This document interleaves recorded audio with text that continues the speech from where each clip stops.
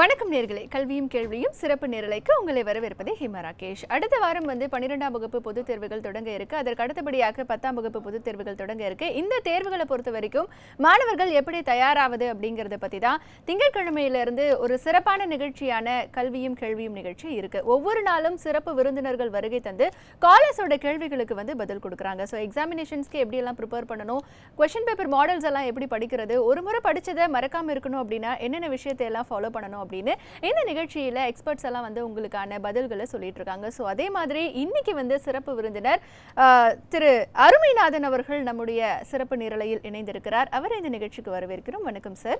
So நேயர்கள் உங்களுக்கு இந்த எக்ஸாம்ஸ் குறித்து பல்வேறு கேள்விகள் இருக்கும், மாணவர்களுக்கு இருக்கும், மாணவர்களுடைய பெற்றோர்களுக்கும் இருக்கும். சோ நீங்க பண்ண வேண்டியதெல்லாம் என்ன அப்படின்னா, இப்போ டிவில ஸ்க்ரோல் ஆயிட்டு இருக்கிற நம்பருக்கு கால் பண்ணுங்க. சோ திரு அருமைநாதன் அவர்கள் இருக்காங்க. உங்களுடைய கேள்விகளுக்கு பதில் கொடுக்கிறதுக்காக அவர் வெயிட் பண்ணிட்டு இருக்காரு. நம்பர்ஸ் அப்படின்னு பாத்தீங்கன்னா 8939120443 then 0442820044 இந்த ரெண்டு நம்பருக்குமே நீங்க கால் பண்ணலாம். உங்களுக்கான கேள்விகளை நீங்க கேட்கலாம். சரி, வாங்க நிகழ்ச்சிக்குள்ள போகலாம். வணக்கம் சார். இன்னைக்கு இந்த நிகழ்ச்சிக்கு நீங்க வருகை தந்ததுக்கு. ஸோ இன்னும் சில நாட்கள்ல எக்ஸாமினேஷன்ஸ் எல்லாமே ஸ்டார்ட் ஆக இருக்கு. ஸோ இப்போ வரைக்குமே நம்ம மாணவர்கள் தினமும் பாத்தீங்கன்னா பல பேர் கால் பண்றாங்க. ஸோ முக்கியமா அவங்க பயப்படக்கூடிய விஷயம் என்ன அப்படின்னு பார்த்தா, நான் எல்லாமே பர்ஃபெக்டாக நான் படிச்சிடுறேன். ஸோ 1 இயர் என்னென்ன சிலபஸ் எல்லாம் இருக்கோ அது எல்லாத்தையும் நான் படிச்சிடுறேன். ஆனால் எக்ஸாம் ஹால்குள்ளே போகும்போது மட்டும் எனக்கு திடீர்னு மறந்துடுது அப்படின்னு சொல்லி ஒரு பதட்டத்தோடு தான் கேள்விகளை முன்வைக்கிறாங்க. ஸோ அவங்களுக்கு நீங்கள் என்ன டிப்ஸ் கொடுப்பீங்க? அதான் அந்த தேர்வு பயம் அப்படிம்போது, அதாவது இங்கிலீஷில் எப்படின்னு கேட்டிங்கன்னா போபியா அப்படிங்கிறது, அதாவது ஃபால்ஸ் ஃபியர் அப்படிங்கிற ஒரு பயம் எல்லா மாணவர் மத்தியிலையும் இருக்குது தேர்வு எழுத போகக்கூடிய.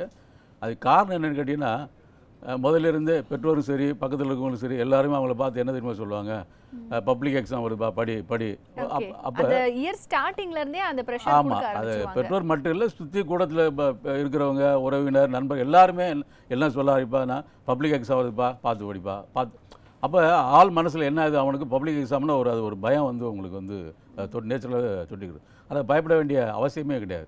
ஏன்னா இப்போ எல்லா பிள்ளைகளும் பார்த்தீங்கன்னா 10th எழுதியிருப்பாங்க, 11th எழுதியிருப்பாங்க.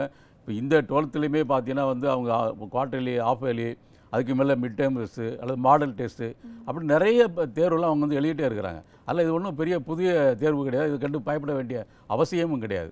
அப்படி அவங்களுக்கு அந்த மாதிரி தேர்வு பற்றி ஒரு பயம் இருக்குது அப்படின்னு சொன்னால், அதிலிருந்து நம்ம விடுபடுவதற்கு சில எக்ஸசைஸ் செஞ்சால் இப்போ தாராளமாக அதுலேருந்து விடுபடக்கூடியதற்கு வாய்ப்பு இருக்குது உங்களுக்கு. ஸோ எக்ஸசைஸ் அப்படின்னு சொல்கிறீங்க இல்லையா, அது என்ன மாதிரி எக்ஸசைஸ் அப்படின்னு சொல்லி நம்ம இப்போ உளவியல் நிபுணர் என்ன சொல்கிறாங்கன்னா, இப்போ அதான் அந்த தேர்வு பயம் அப்படிங்கிறது ஒரு தற்காலிகமாக ஒரு கற்பனையான பயம்தான். அதை அவங்க அதை உணரணும். இது ஒரு நிரந்தரமான ஒரு பயம் கிடையாது. தேர்வு பயங்கிறது ஒரு தற்காலிகமாக இருக்கக்கூடிய ஒரு பயம், அவ்வளோதான். அப்போ அதுலேருந்து விடுபடணும் அப்படின்னா நம்ம உளவியல் நிபுணர் என்ன சொல்கிறாங்கன்னா, காலையில் அவங்க எந்திரிச்ச உடனே கண்ணை மூடிட்டு ஒரு 3 தடவை அவங்க சொல்லணும். என்னென்னு கேட்டால், என்னால் இது செய்ய முடியும் அப்படின்ட்டு ஒரு 15 தடவை சொல்லணும். என்னால் இதை செய்ய முடியும். 2வது, நான் இன்றைக்கு நன்றாக தேர்வுக்கு தயார் செய்வேன், அதையும் ஒரு 15 தடவை. அப்புறம் இன்று நான் நன்றாக தேர்வு எழுதுவேன். இந்த 3 இதை கண்ணை மூடிட்டு தியானம் பண்ணுற மாதிரி ஒரு 15 தடவை சொன்னான்னு வச்சுங்களேன், அவங்கள ஆட்டோமேட்டிக்காக அந்த நல்ல ஒரு வைப்ரேஷன் ஏற்பட்டு அவங்கள சுற்றி ஒரு பாதுகாப்பு அரண் உருவாகும்.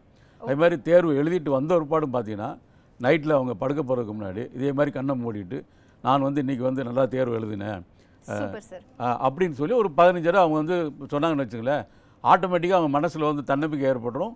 இந்த பயத்திலேருந்து விடுபடுவதற்கு ஒரு வாய்ப்பு இருக்கும். பாசிட்டிவான சூப்பரான விஷயங்கள்லாம் சொல்லியிருக்கீங்க. இப்போ காலர்ஸ் லைனில் வந்திருக்காங்க. சென்னையிலேருந்து துர்கா நம்ம கிட்ட இணைப்பில் இருக்காங்க. துர்கா வணக்கம், உங்களுடைய கேள்விகளை நீங்கள் கேட்கலாம். வணக்கம் சார். வணக்கம். ஒன்றும் இல்லை, என் பையன் 11th ஸ்டாண்டர்ட் படிக்கிறான். எவ்வளோ படித்தாலும் அவனுக்கு மறந்து போகிறது எக்ஸாம் டைமில், என்ன பண்ணலாம்? அதான் இப்போ இந்த 11th அவன் படிக்கிறான் அப்படின்னா, ஏறக்குறைய 10thலாம் படித்து முடிச்சுட்டு தான் 11th வந்திருக்கிறான். இப்போ ஏற்கனவே எல்லா பரீட்சையும் எழுதியிருப்பான் உங்களுக்கு, காலாண்டு அரையாண்டு தேர்வு எழுதியிருப்பான் உங்களுக்கு. ஆமாம். அதனால் அதான் என்னை பொறுத்தளவுக்கு இந்த தேர்வு எழுதுறதை நான் என்ன சொல்வேன்னா, மாணவர்களுக்கு சொல்கிறத விட பெற்றோர்களுக்கு தான் நிறையா சொல்லணும் அப்படின்னு நான் நினைக்கிறேன். ஏன்னா நாங்கள் மாணவர் பெற்றோர் நல சங்கத்தினுடைய தலைவர். ஏன்னா நாங்கள் நிறையா பார்க்குறோம், அந்த ஃபீல்டில் பார்க்குறபோது பெற்றோர்களுக்கு தான் நாங்கள் நிறையா கிளாஸஸ்லாம் எடுப்போம் நாங்கள். ஏன்னா மாணவர்களை விட அதிகமான ப்ரெஷர் யாருக்கு இருக்குன்னு கேட்டிங்கன்னா, பெற்றோர்களுக்கு தான் இருக்கும். பையன் எப்படியா படிக்கணும், நிறைய மார்க் எடுக்கணும், வேறு உயர் கிளாஸுக்கு போகணும், இல்லை நிறைய சம்பாதிக்கணும் அப்படிங்கிற மாதிரி. அப்படி நம்ம நினைக்கக்கூடாது. இப்போ நம்ம கொடுக்குற அழுத்தம் தான் அந்த மாணவர்களுக்கு படிக்க வைக்கிறதெல்லாம் மறக்க வைக்கக்கூடியது. என்னென்னு கேட்டிங்கன்னா, பெற்றோரும் சுற்றி இருக்கவர்களும் கொடுக்கக்கூடிய அழுத்தம் தான். நீ அவனை ஃப்ரீயாக விட்டுட்டுன்னு வச்சுங்களேன், அவன் எப்படி படிக்கணும் விரும்புகிறானோ, எந்த டயத்தில் படிக்க விரும்புகிறானோ அப்படி நீங்கள் விட்டு பாருங்களேன், அவன் நல்லா படிப்பான் உங்களுக்கு. ஏன்னா ஒரு அழுத்தம் இருக்கிற போது தான் என்னென்னா நம்முடைய மூளையை வந்து சரியாக வந்து செயல்படாது உங்களுக்கு. அவன் படித்ததெல்லாம் மறந்து போயிடும் அப்படிம்பாங்க. நீங்கள் கொஞ்ச நாளைக்கு என்ன பண்ணுங்கள், அவன் நீ உனக்கு எப்போ தோணுதோ எப்போ படி, எப்படி படிக்கிறியோ படி, நாங்கள் இதை பற்றிலாம் ஒன்றும் கவலைப்படவே கிடையாது. ஏன்னா இன்றைக்கி வந்து எல்லா மாணவர்களும் பார்த்தீங்கன்னா எல்லாம் திறமைசாலி தான், யாரும் வந்து மட்டமான ஆளுங்க கிடையவே கிடையாது. எல்லாருமே அவங்க வந்து ஏதாவது ஒரு வகையில் சாதிக்கணும் அப்படின்னு நினைக்கிறவங்க தான். பட் ஒவ்வொருத்தருக்கும் ஒவ்வொரு திறன் இருக்கும். அதிக மார்க் எடுக்கிறது மட்டும்தான் அவனுடைய திறனை வந்து நம்ம வந்து நினைக்கக்கூடாது. இன்றைக்கி நீங்கள் பார்த்தீங்கன்னா நிறைய பாடங்கள் வந்து நிறைய கொட்டி கிடக்கு. அதனால் கொஞ்சம் மார்க் எடுத்தால் கூட பரவாயில்ல, அவனுக்கு ஏற்ற பாடத்தில் பின்னாடி அதில் நீங்கள் வந்து சேர்த்து விட முடியும் அப்படிங்கிற நம்பிக்கை உங்களுக்கு வந்து வரணும். அந்த நம்பிக்கை நீங்கள் இருந்தீங்கன்னா அந்த நம்பிக்கையை உங்களுடைய மகனோ அல்லது பிள்ளையோ நீங்கள் அதை நம்பணும். இப்போ படிப்பான் மார்க்கும் அப்படி நீங்கள் நம்பணும். நம்பினால் மட்டும்தான் அந்த செயலும் சரி சொல்லும் சரி நம்பிக்கை ஊட்டக்கூடிய அளவில் இருக்கும். ஸோ இதை நீங்கள் கடைப்பிடிச்சா நிச்சயமாக உங்கள் பையன் படிக்கிறதெல்லாம் மறந்து போகுங்கிறது மீறுறதுக்கு வாய்ப்பு இருக்குது. நிச்சயமா பெற்றோர்களுக்கு ஒரு நல்ல ஆலோசனை வந்து கொடுத்துருக்காரு திரு அருமைநாதன் அவர்கள். Thanks for calling Durga. இன்றைக்கி இருக்கக்கூடிய சூழ்நிலையில் வந்துட்டு பேரண்ட்ஸ் அவங்க ஸ்டூடெண்ட்ஸ் மேலே வந்துட்டு அவங்களோட பிள்ளைகள் மேலே மிகப்பெரிய அழுத்தத்தை வந்து கொடுக்கக்கூடாது. அதனால தான் அவங்க பதட்டம் அடைந்து தேர்வு அறையில் வந்து அவங்களால சரியாக செயல்பட முடியறதில்ல அப்படின்னு வந்து சொல்லியிருக்காங்க. ஸோ இந்த மாதிரி உங்களுக்கும் நிறைய டவுட்ஸ் எல்லாம் இருக்கலாம். எப்படி வந்து இப்போ மேக்ஸ் ஃபார்முலாஸ் அப்படின்னா அதை வந்து நம்ம எப்படி ஞாபகம் வச்சுக்கிறது, இப்போ கெமிஸ்ட்ரி அப்படின்னா நிறைய ஃபார்முலாஸ் இருக்குது, அதை எப்படி வந்து ஞாபகம் வச்சுக்கிறது, இப்போ தமிழ் பொறுத்த வரைக்கும் இலக்கியம் இதெல்லாம் வந்து எப்படி நான் படிக்கிறது அப்படின்னு சொல்லி உங்களுக்கு டவுட்ஸ் இருந்தது அப்படின்னா இப்போ டிவியில் டிஸ்பிளே ஆகிட்டு இருக்கிற நம்பருக்கு நீங்கள் கால் பண்ணுங்கள். ஸோ உங்களுடைய சந்தேகங்களை தீர்ப்பதற்காக திரு அருமைநாதன் நம்முடைய செய்தி அரங்கில் வந்து இருக்காரு. சார் இப்போ வந்து பார்த்தீங்கன்னா டெக்னாலஜி வைஸ் வந்து நம்ம ரொம்ப டெவலப்டாக இருக்கோம். இப்போது பொது தேர்வு அப்படின்னாலே வந்துட்டு செல்ஃபோன்ஸ் எல்லாம் எதுவுமே யூஸ் பண்ணக்கூடாது, டிவி வந்து யூஸ் பண்ணக்கூடாது, எந்த டிஸ்ட்ராக்ஷன்ஸும் வந்து இருக்கக்கூடாது, சொந்தக்காரங்க வீட்டுக்கு போகக்கூடாது, வெளியில் சினிமாவுக்கு போகக்கூடாது, அந்த மாதிரியான ஒரு நிறைய ரெஸ்ட்ரிக்ஷன்ஸ் வந்து மாணவர்கள் மேலே பேரண்ட்ஸ் எல்லாமே கொடுக்குறாங்க. அதெல்லாம் சரி அப்படின்னு சொல்லி நீங்கள் நினைக்கிறீங்களா? இல்லை, இதை நாங்கள் எங்களுடைய அமைப்பு சார்பாகவே கல்வித்துறை அலுவலகம் நாங்கள் பார்க்கும்போது 11th எக்ஸாம் வைக்கும்போது நாங்கள் வந்து அதை வந்து எதிர்த்தோம் நாங்கள். ஏன்னா இப்போ 10th 11th 12th அப்படிங்கிற போது மாணவர்கள் தொடர்ச்சியான ஒரு அழுத்தமும் ஒரு பதட்டத்தையும் வந்து அவங்களை வந்து உருவாக்குது. சார் குறுக்கிடுவதற்கு மன்னிக்கவும், இப்போ காலர்ஸ் வந்து லைனில் இருக்காங்க, அவங்க கிட்ட நம்ம பேசலாம். இப்போ தூத்துக்குடியிலேருந்து அருணா நம்ம கிட்ட இணைப்பில் இருக்காங்க, அவங்க கிட்ட பேசலாம். அருணா வணக்கம், உங்களுடைய கேள்விகளை நீங்கள் முன்வைக்கலாம். வணக்கம். வணக்கம், தொடர்ந்து பேசுங்கம்மா, இணைப்பில் தான் இருக்கீங்க. ஹலோ, இது क्वेश्चन பேப்பர் வந்து அவன் வந்து தொடர்ந்து பேசுங்கம்மா, டிவியை பார்த்து பேசாதீங்க, ஃபோன்ல கான்சென்ட்ரேட் பண்ணி பேசுங்க. அக்கவுண்ட்ஸ் क्वेश्चन இருக்குல, சொல்லுங்கம்மா. Accounts question paper. Okay. Hello, இல்ல டிவி பதா வெளிய தான் நிக்கிறேன். அக்கவுண்ட்ஸ் क्वेश्चन பேப்பர் இருக்குல. ஹலோ, தொடர்ந்து பேசுங்க. क्वेश्चन பேப்பர் நான் நல்லா படிச்சிருக்கேன், நான் எழுதிருக்கேன்னு சொல்றான். ஓகே. ஆனா வந்து அக்கவுண்ட்ஸ் क्वेश्चन பாத்தீங்கன்னா பொடி எழுத்தா இருக்கு. Okay, so hand writing issues வந்து அவங்க சொல்கிறாங்க. இப்போ அக்கௌண்ட்ஸ் வந்து அவங்க நல்லா பண்ணியிருக்கிறேன் அப்படின்னு சொல்கிறாங்க. பட் ஆனால் வந்துட்டு ரொம்ப ஹேண்ட் ரைட்டிங் ரொம்ப சின்னதாக வந்து எழுதியிருக்காங்க, அது வந்து எப்படி மார்க்ஸ் வருமா அப்படிங்கிற மாதிரி வந்து கேட்குறாங்க. பையன் எழுதுறதா இல்லை அவங்க கொடுக்குற பாட புத்தகமே சிறுசாக இருக்கு? இல்லை, அவங்க பையன் எழுதுற அவங்களோட குழந்தை எழுதுறது தான் சொல்கிறாங்க. இல்லை, அதை பற்றியெல்லாம் ஒன்றும் பிரச்சனை கிடையாது. அந்த திருத்துறவங்களுக்கு என்ன பதில் எழுதியிருக்காங்கிறது தெரிஞ்சுக்கிட்டால் மட்டும் போதும் தான். அதில் சின்ன எழுத்தாக இருக்குது, நல்லா இருக்குது, அழகாக இருக்குது அப்படிங்கிறதெல்லாம் யாரும் பார்க்குறது கிடையாது. அந்த கேள்விக்குள்ளே அந்த பதிலை வந்து அந்த மாணவர் எழுதியிருக்காரா இல்லை மாணவர் எழுதியிருக்காரா அப்படிங்கிறத பார்ப்பாங்க. அதனால் அதுக்கு ஒன்றும் பயப்பட வேண்டிய ஒன்றும் ஒன்றும் கிடையாது. ஓகே, இப்போ அடுத்ததாக சென்னையிலேருந்து அன்பழகன் நம்ம தொலைபேசி வாயிலாக இருக்காரு. அன்பழகன் வணக்கம், உங்களுடைய கேள்விகளை நீங்கள் கேட்கலாம். வணக்கம். வணக்கம் சார், சொல்லுங்க. வணக்கம் மேடம், மிஸ்டர் அருமைநாதன். வணக்கம். Avichi school physical director Anbazhagan பேசுறேன். சொல்லுங்க. முன்னாள் பிசிக்கல் டைரக்டர். அதிகமா மார்க் வாங்கணும்னு சொன்னா மாணவர்கள் என்ன செய்யணும்? இல்லை, இந்த அதிகமாக மார்க் வாங்கணும்னு சொல்கிற அந்த கான்செப்டே என்னை பொறுத்தளவுக்கு நான் அதை வந்து ஏற்றுக்கிறது கிடையாது. இப்போ வந்து ஒரு மாணவர்கள் வந்து படிக்கிறாங்க, 12th படிக்கிறாங்க அப்படின்னா அடுத்து உயர் படிப்புக்கு போகிறதுக்கு அது ஒரு தகுதி தேர்வு மட்டும்தான். அதாவது அடுத்ததுக்கு வாசலை காட்டக்கூடிய ஒரு தேர்வு அப்படின்னு தான் நம்ம எடுத்துக்கணும் இல்லையா? அதிக மார்க் எடுக்கணும் அப்படிங்கிறதுல அழுத்தம் கொடுத்தா எந்த மாணவர் வந்து அந்த தாங்கவே முடியாது உங்களுக்கு. அதிக மார்க் எடுக்கணும் அப்படின்னா ஆரம்ப காலத்திலிருந்தே நீங்கள் வந்து அந்த பையன் வந்து படிக்கிற முறையை வந்து பெற்றோர்கள் கண்காணித்து எப்படி படிக்கிறான், அதில் ஏதாவது தவறு இருக்கா அப்படிங்கலாம் கண்டுபிடிச்சு ஆரம்பத்திலேருந்து அதை கொண்டு வந்திருக்க முடியும். இன்றைக்கி ஒரு வாரம் தேர்வு இருக்கிற சமயத்தில் அதிக மார்க் எடுக்கிறதுக்கெல்லாம் நம்ம எந்த விதமான முறையை வந்து கையாளுறதுக்கு முடியவே முடியாது. மாணவர்கள் வந்து படித்து அதில் தேரணும் அப்படிங்கிறத மட்டும்தான் நம்ம வந்து நினைக்கணும். அதான் சரியாக இருக்கும் அப்படின்னு நான் நினைக்கிறேன். நிச்சயமா. Thanks for calling Anbazhagan. So sir சொன்ன பதில் உங்களுக்கு உபயோகமானதாக இருக்கும் அப்படின்னு நம்புகிறோம். இந்த மாதிரி உங்களுக்கும் நிறைய கேள்விகள் எல்லாம் இருக்கும், ஸ்டூடெண்ட்ஸ்க்கு பேரண்ட்ஸ்க்கெல்லாம் இருந்தது அப்படின்னா இப்போ டிவியில் இருக்கிற டிஸ்பிளேயில் இருக்கக்கூடிய நம்பருக்கு கால் பண்ணுங்க. இன்னும் நிறைய காலர்ஸ் நம்ம லைனில் வெயிட் பண்ணிட்டு இருக்காங்க, அவங்க கிட்ட பேசலாம் ஒரு சிறிய இடைவெளிக்கு பிறகு.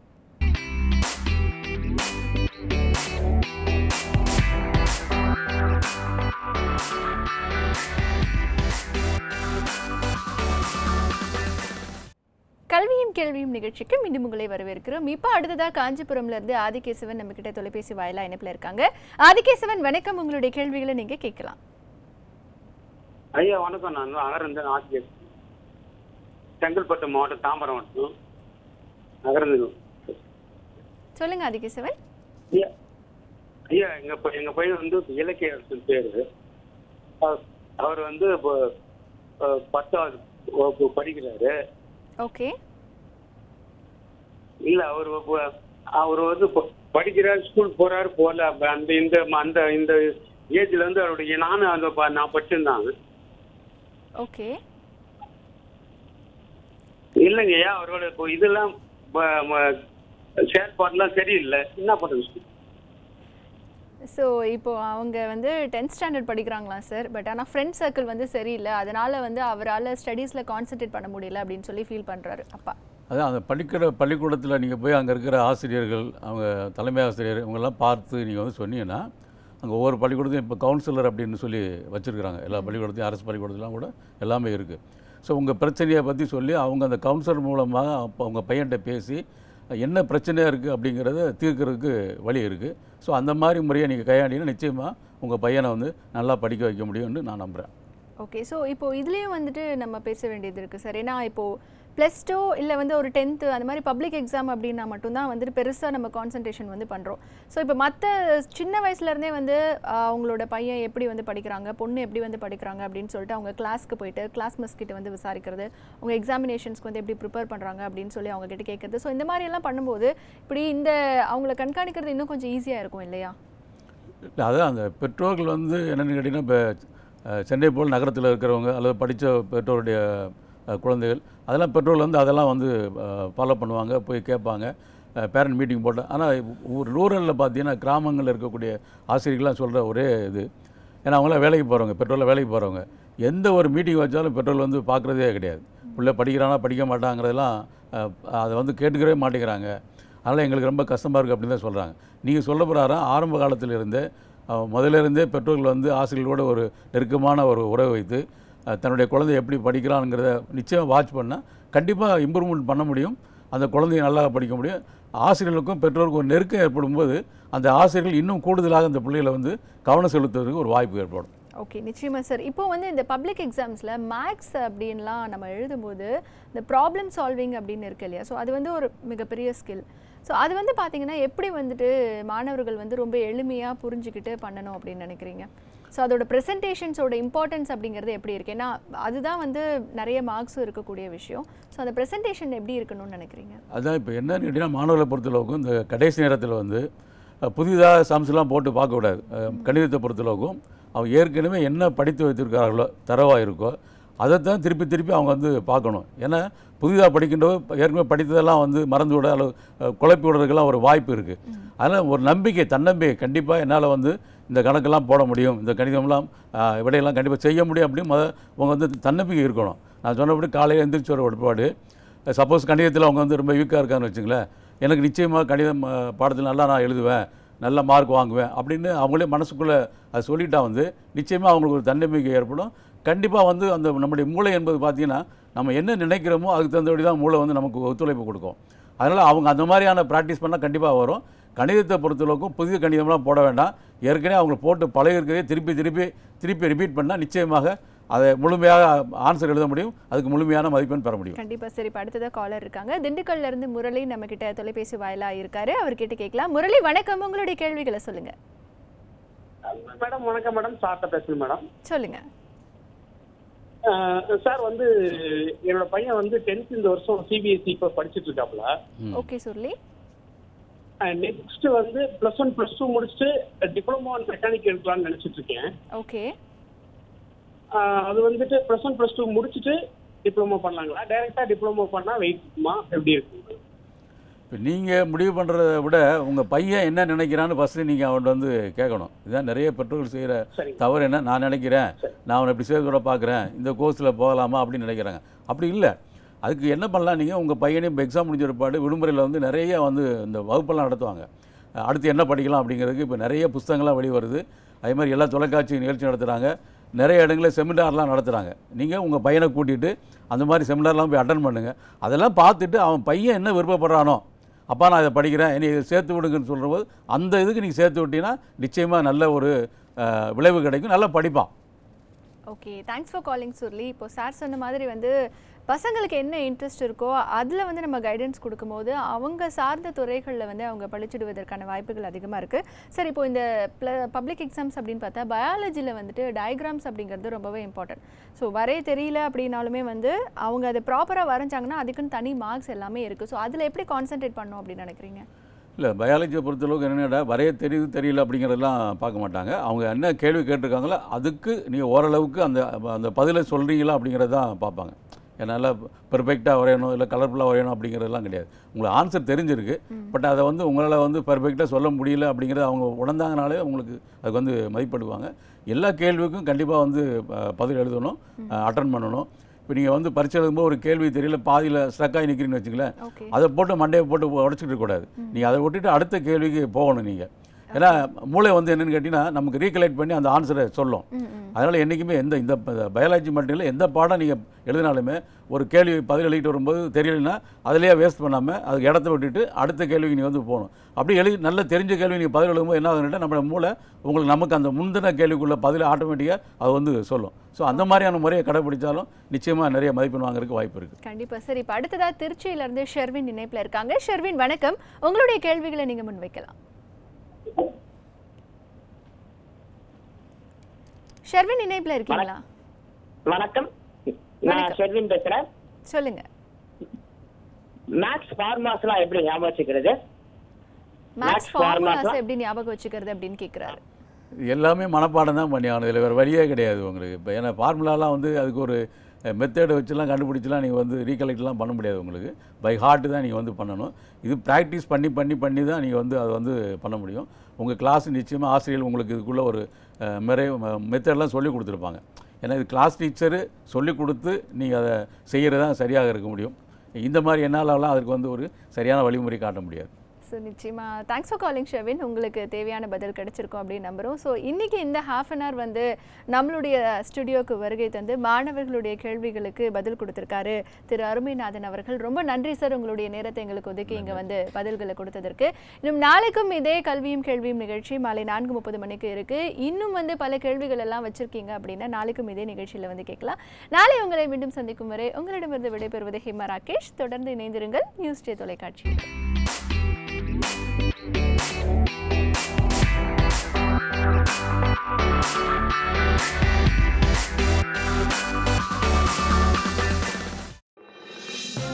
இது போன்ற முக்கிய வீடியோக்களை உடனுக்குடன் தெரிந்து கொள்ள NewsJ யூடியூப் சேனலை சப்ஸ்கிரைப் செய்யுங்கள்.